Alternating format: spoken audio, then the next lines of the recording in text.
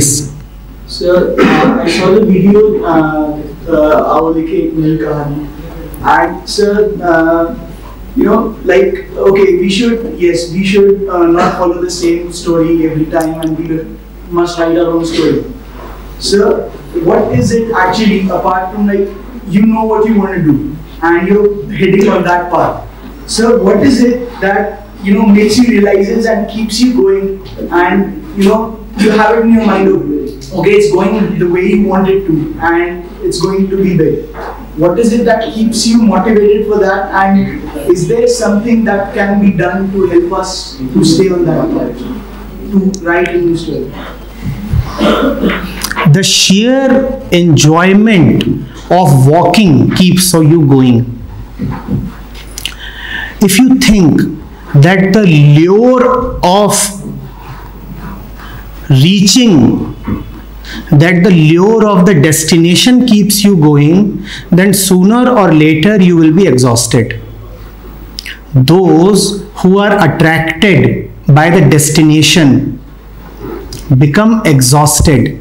That's why we make goals, but we find that our goals are transient. Goals come and go. Our resolutions keep breaking down because they are all focused on the destination, what you want to get. Contrasted to this is another man who is not thinking at all of the destination because there is hardly any destination. He is enjoying the movement, the traveling itself. That fun in traveling keeps you going. There is no other motivation. See, I meet senior students and they have queries regarding career. They would ask, how do we choose a particular company? How do I know which company is good for me to work in, which organization? And my advice to them is, choose a job that you can do even without being paid. If you can get a job that you would like to do, even if it does not pay you anything, then you are in heaven. Then every moment will be joyful.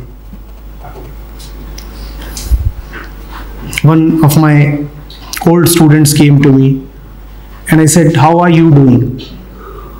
He said, sir, I have set up my own company.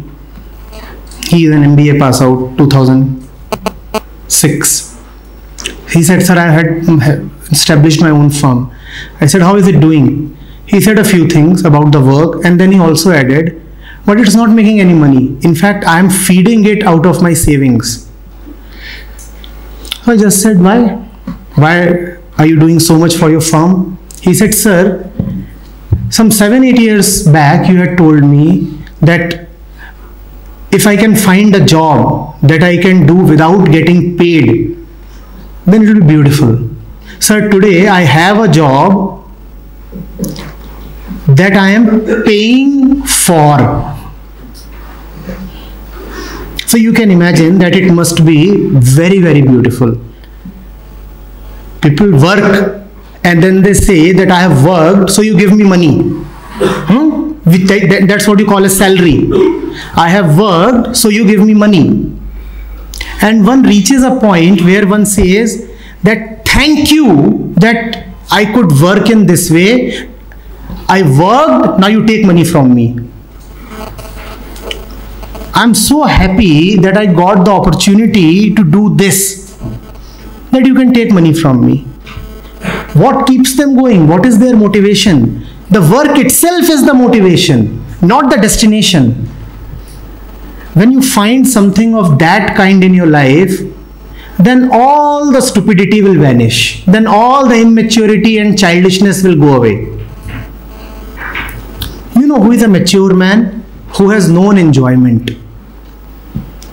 If most of you are immature and appear idiotic and stupid, it is because you are suffering. You have never known enjoyment. The day you enter joy, you have entered maturity. all distractions and fidgeting arise from suffering. The mind is suffering. That's why it is restless. It can't stay put at one place. It's searching for something. The motivation cannot be in the search. The motivation has to be in the movement. Right? All right. Thank you. Yeah.